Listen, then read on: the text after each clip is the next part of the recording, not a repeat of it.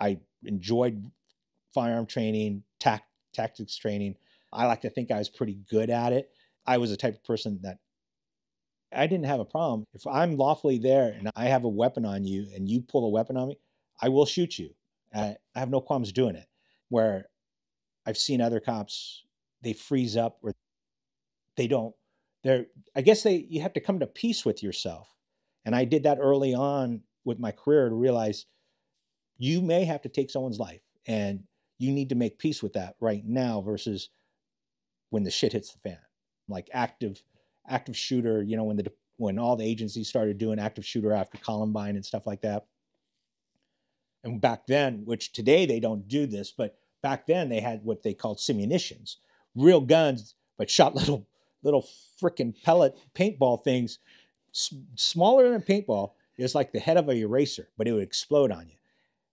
And I've been shot with paintballs. Those hurt. These little simunitions, you swear someone shot you. It hurt like a motherfucker. And it's like, and once you get shot a few times with those things, it really is self-training, self-correcting. But I would go through active shooter training with people on the department.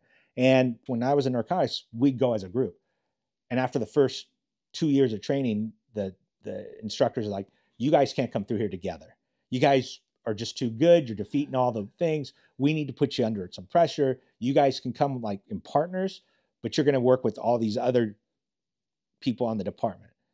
And once I did that, it was like, holy shit. It's an eye opener because you may be a cop, Niles, but you may not be that guy that when I show up to an active shooter, I may like, hey, I forgot something in the car. Can you go get it? I'm going to run in and handle the problem. Come back and you're like, what? I'm like, done. Guy's dead. Let's get out of here.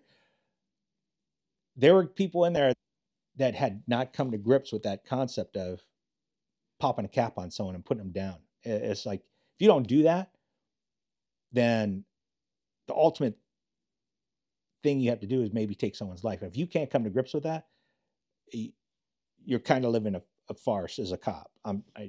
Not to say I'm a killer or anything like that, but you have to have that grip. And it was like, I'd go through active shooter training and it's like, wait, you're telling me, you're giving me this gun, this ballistic shield, this helmet, and all this gear, and there's a bad guy in there shooting people in there, and you want me to go in there and to neutralize him?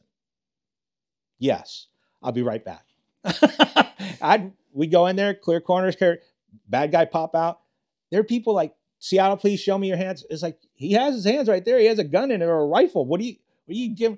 You know, you just walk up and, you know, and just drop them. Yeah, that's active shooter training. That's what they want you to do.